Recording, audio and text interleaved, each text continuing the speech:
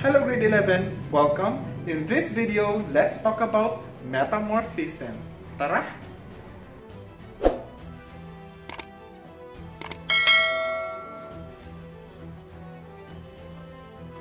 Our discussion will focus on the learning competency, describe the physical and chemical changes in rocks due to changes in pressure and temperature. At the end of the lesson, you should be able to 1. Define metamorphism, and 2. Describe the physical and chemical changes in rocks due to changes in pressure and temperature. Rocks are solid materials that comprise most of Earth. They are formed in Earth as igneous, sedimentary, or metamorphic. Have you ever wondered how these rocks formed or changed from one type to another? Inside the Earth, new type of rock is being formed from other type of rock in the process called metamorphism, which comes from ancient Greek words meta for change and morph for form. Metamorphism refers to the isochemical process by which rocks are changed by heat and pressure or some chemically active fluids. The chemical composition of the parent rock will be the same as the metamorphic rock produced. During metamorphism, rocks change because the minerals need to be stable under the new temperature and pressure conditions. Pressure refers to the measure of the stress or physical force applied to the surface of a material. Pressure steadily increases with depth. The higher the pressure, the greater the degree of metamorphism. Pressure is applied to rocks in three different ways. The pressure applied by fluids trapped in sediments or grains of porous rock is called pore pressure. The presence of water speeds up reaction by acting as a catalyst in increasing the rate of ion exchange. This usually happens in subduction zones. Load pressure refers to the weight of overlying rocks that physically brings minerals into contact with each other over very long periods of time. When rocks undergo folding or faulting due to very high pressures exerted over relatively short periods of time, this type of pressure is called tectonic pressure. Temperature is also a factor of metamorphism. As temperature increases, the rate of metamorphic reactions also increases. Temperature also increases with depth due to geothermal gradient. If rocks are buried within the earth, the deeper the rock gets, the higher the temperature it experiences. Chemically active fluids, that is mostly water with dissolved ions, also affects metamorphism. It exists in open space between mineral grains in rock. The fluid phase is essential because chemical reactions that involve altering a solid mineral into a new solid mineral can be greatly speeded up by having dissolved ions transported by the fluid. This usually occurs in subduction zones. Grade of metamorphism. Metamorphic grade is a general term for describing the relative temperature and pressure conditions under which metamorphic rocks form. As the temperature and pressure increases on a body of rock, then grade metamorphism increases. Let's have first the low-grade metamorphism. This takes place at temperatures between 200 to 320 degrees Celsius and relatively low pressure. Examples are clay minerals, serpentine, and chloride. These are characterized by an abundance of hydrous minerals. Next is the medium-grade metamorphism.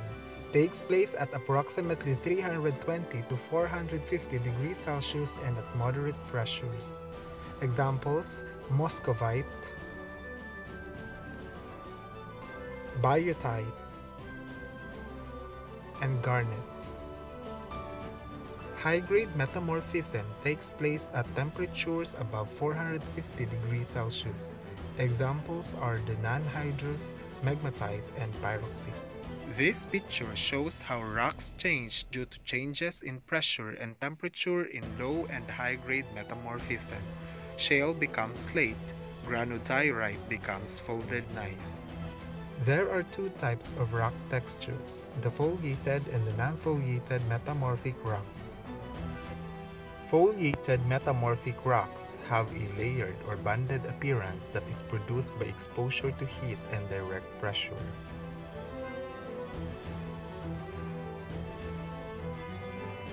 Foliated rocks are formed if the pressure applied to the recrystallizing rock is unequal.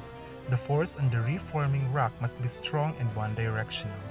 The randomly oriented minerals in sedimentary rocks are subjected to pressure and aligned, creating banded or layered appearance of the rocks. Foliated rocks are most often formed from mudstones and contain fine-grained or platy minerals that are usually too small to see with the naked eye, although some can be seen without aid. Examples of foliated rocks are the following. As you can see, the mineral flakes will appear to be parallel to the rock and will look layered. When a foliated rock breaks, a thin rock fragment will result.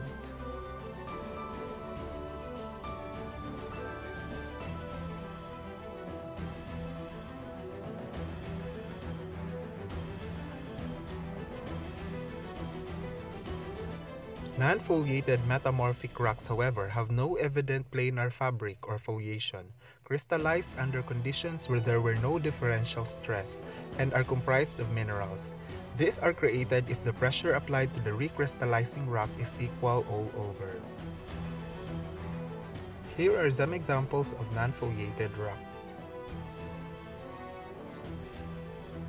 If minerals can foliate but haven't, the rock was not subjected to directed pressure. This usually occurs in contact metamorphism. The minerals in non-foliated rock will appear to be randomly oriented without obvious banding and have a granular appearance.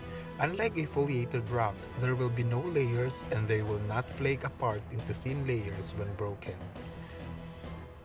Non-foliated rocks contain more coarse-grained minerals and generally have a random shape. Because of this, these rocks are very granular in appearance. Examples of non-foliated rocks are quartzite marble and anthracite coal. There are two types of metamorphism, the regional metamorphism and the contact metamorphism. Now let's start with regional metamorphism. These are caused by large geologic processes such as mountain building. This is commonly associated with convergent plate boundaries and the formation of mountain ranges. Regional metamorphism usually produces foliated rocks such as gneiss and schist. Contact metamorphism occurs when magma comes in contact with an already existing body of rock. When this happens, the existing rock's temperature rises and also becomes penetrated with fluid from the magma. The area affected by the contact of magma is usually small, from 1 to 10 kilometers. Contact metamorphism produces non-foliated rocks such as marble, quartzite, and hornfels.